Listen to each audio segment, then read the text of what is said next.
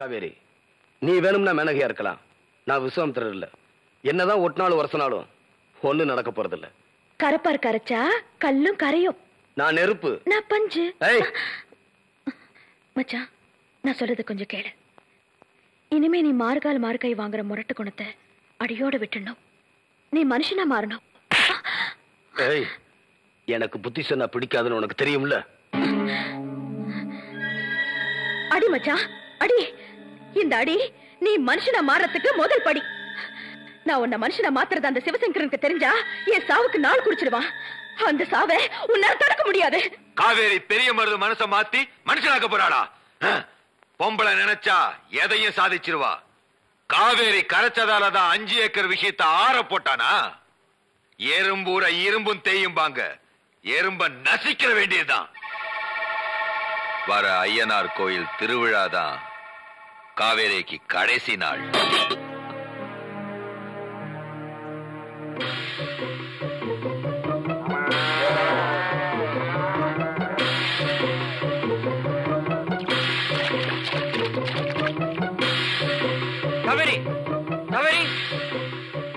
என் முடிவு அப்பவே சொல்லிட்டேன்ல. ஏன் பாண்டியா என் பின்னால சுத்திட்டு இருக்கேன்? அது இல்ல காவேரி, வர ஐயனார் கோயில் திருவிழால சிவசங்கரன் கதையை முடிக்க போறானா? இந்த 18 பட்டி விட்டு ஓடிடலாமா? எனக்கு எது நடந்தாலும் அது இந்த 18 பட்டியில தான் நடக்கணும். காவேரி, காவேரி, உனக்கு வயசு இருக்கு, எனக்கு மனசு இருக்கு. வா, இந்த ஊரை விட்டே போயிடலாம். வாழ்க்கை வாழ்றதுக்கு தானே. அந்த அற்ப சுகத்துக்காக நான் ஆசைப்படல. நான் எதுக்காக இந்த ஊருக்கு வந்தேனோ அது இனிமேதான் நடக்க போகுது. பாண்டியா, உன் உயிரை நீ காப்பாத்திக்க. நீங்க எது போயிடு. காவேரி, நான் சொல்றது ஒரு நல்ல நோக்கத்துக்காக இனி எது நடந்தாலும் அதை ஏத்துக்க என் மனசு தயாராயிடுச்சு.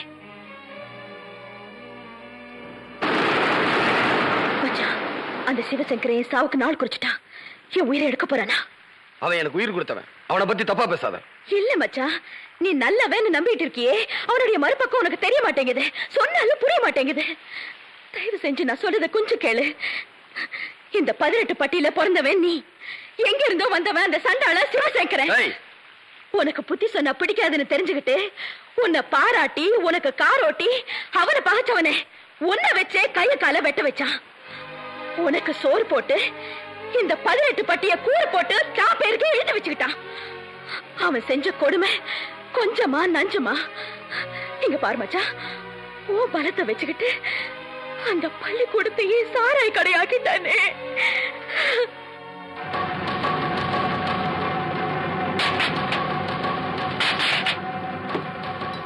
ஏழைங்க விவசாயம் அழிஞ்சாலும் பரவாயில்லன்னு சிவசங்கரனுக்காக நீ அருவாளை காட்டி மழைய மூடல.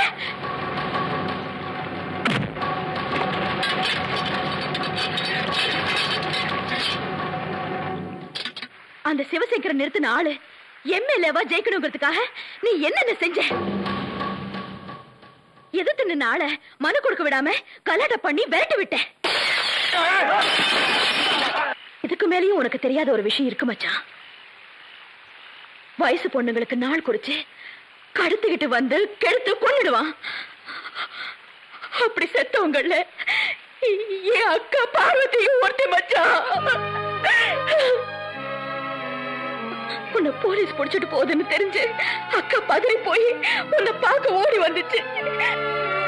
அவ ஆளுங்க அக்கா வெளுத்துட்டு போய் சிவசங்கர கெடுத்து கொன்னுட்டா. இந்த 18 பட்டியில இருக்கிற மண்ணு மட்டும் இல்ல, பொண்ணுங்களையும் அபகரிச்சுட்டு இருக்கான். இப்ப எனக்கும் குறி வச்சுட்டான். வர்ற ஐயனார் கோயில் திருவிழாவில என்ன தீர்த்து கட்டுறதா முடிவு பண்ணிட்டான். எது எப்படி இருந்தாலும் நான் உன்னை காப்பாத்துவேன். புரியாது. அவன் மூல பலத்துக்கு முன்னால உன் முரட்டு பலம் தோத்து போயிடும்.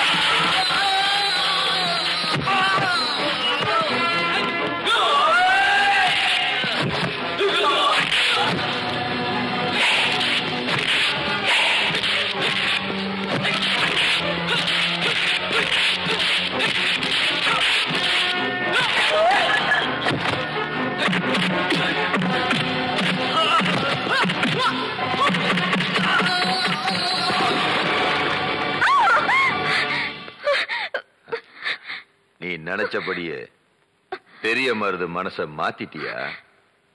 நானும் அப்படிதான். நான் ஆசை வச்சத அனுபவிக்காம விட மாட்டேன்.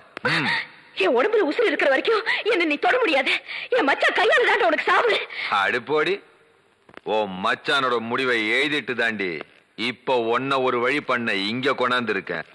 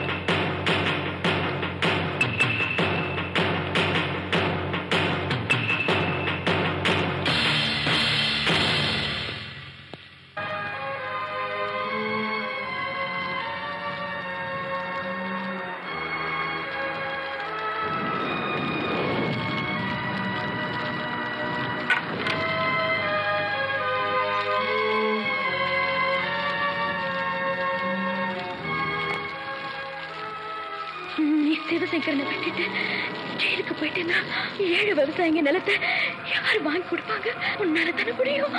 இந்த மண்ணில பிறந்த என்ன மாதிரி பொண்ணுங்க கற்ப நீ தானே காப்பாற்ற.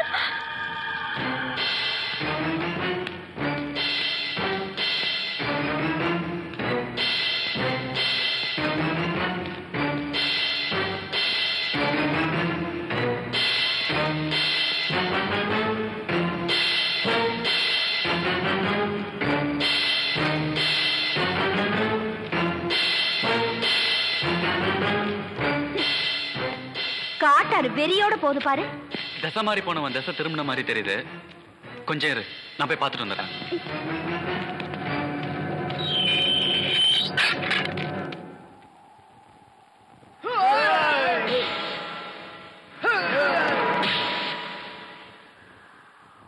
வாங்க கர்ண மகாபிரபு வாங்க. செஞ்சோற்று கடனை தீக்க இந்த துரியோதனனை பார்க்க வந்திருக்கீங்களா? டேய், நீ வேணா துரியோதனா இருக்கலாம், துரோகியா இருக்கலாம். இனிமே உனக்கு எனக்கும் ஒட்டும் இல்ல, உறவும் இல்ல. டேய், இனி உன் வேஷம் கலைஞ்சிருச்சு, உன் சுயரூபம் தெரிஞ்சிருச்சு. என்ன சொல்ற? என்ன பகடக்காயா உருட்டி என்னென்ன விஸ்வரூபம் நீ எடுத்த. இனி உன் ஜம்ப பலிக்காது, சால்ஜாப்பு செல்லாது.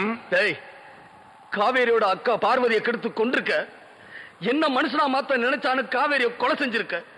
டேய் சிவசங்கரா, இனிமே 18 பட்டி பொண்ணுங்க மானத்துக்கு பங்க வந்தா அங்க நான் தான் உனக்கு எமனா வந்து நிப்பேன். டேய் சிவசங்கரா, உன் படைய வந்தாலும் நான் பயப்பட மாட்டேன், வகுந்துருவேன் வகுந்து. டேய், ஏழைங்க கிட்ட இருந்து அபகரிச்ச நிலத்தை அவங்களுக்கு நீ திருப்பி கொடுக்கணும். திருப்பி கொடுக்கணுமா? என்னடா சொல்ற? டேய் பெரிய மருது, நான் என்ன முட்டா பயலா? கறந்த பால் மடிக்குள்ள மறுபடியும் போகாதுடா. கருவாடு மீனாகி ஒரு நாளும் கடலுக்குள்ள குதிக்காதுடா. எங்கிட்ட வந்ததெல்லாம் ஒன் வே டிராபிக் டா, ஒன் வே. என்னடா பெரிய மருது, சமாதானம் சமதர்மம்னு பேசுற? 1000 எலிகளை தின்ன பூனை புனித யாத்திரை போச்சான். பொடா வெட்டி பயல. டேய் நிறுத்துடா. நீயா நிலத்தை கொடுக்கலனா நானே எடுத்து கொடுக்க வேண்டி வரும். அப்ப உன் உயிரை எடுத்துட வேண்டியதுதான். என் உயிரே போனாலும் பரவாயில்ல, ஏழைங்க நிலத்தை வாங்கி கொடுத்துருந்தா சாவேன். இங்க பாரா, இனிமே எங்கெல்லாம் அநியாயமா அக்கிரமம் நடக்குதோ அங்கெல்லாம் இந்த பெரிய மருது கட்டாயம் வந்து நிப்பான். ஓஹோ, அப்ப நீ சாகர நேரம் நெருங்கிடுச்சு. ஏய், அவனுக்கு இங்கே சமாதி கட்டுங்கடா.